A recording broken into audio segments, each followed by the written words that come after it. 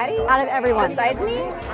46 and rocking a short jumper. So, Daddy. Really fun. We were outside. Of course, I turned it into a little dancing thing.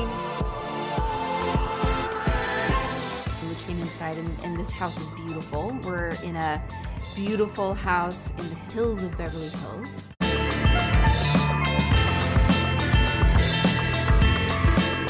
The story I've created today is that I am a sort of high society woman who always gets ready and goes to these wonderful events, but then she comes home and she just wants to take off her shoes.